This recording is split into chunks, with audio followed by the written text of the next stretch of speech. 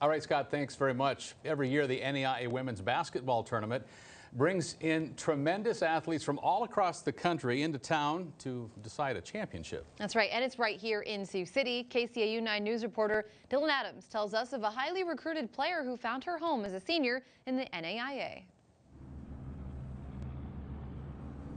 Hey, Tim and Sophie, Rocky Mountain College recently notched its first national tournament win in school history, sending the Battling Bears to the Sweet 16 here in Sioux City.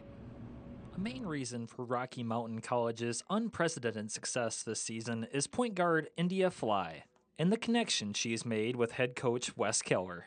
Fly was a two-time Adidas All-American in high school, but couldn't find the right fit in college, bouncing around to Division I programs New Mexico State and Butler, with a one-year stint at a junior college in Kansas sandwiched in between.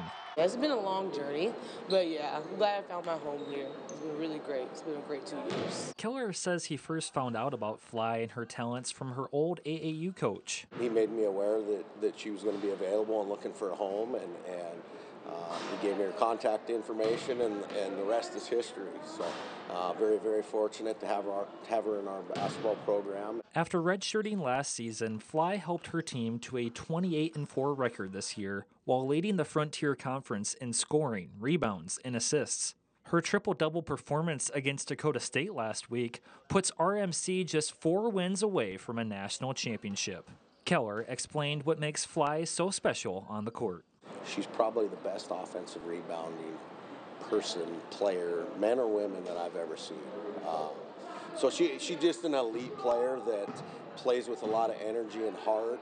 Fly says through all the adversity over her collegiate career, playing her final game in Sioux City has always been a dream. It's no matter what you come and do at the end of the season, and I feel like we had them goals and we put them in place and we just took care of business every step of the road, and now we're here. I'm excited. It feels so real, honestly. And Fly tells me that she aspires to play professional basketball overseas one day, but that all her focus right now is on winning a national championship. The Bears will take the court at 8 p.m. tomorrow night.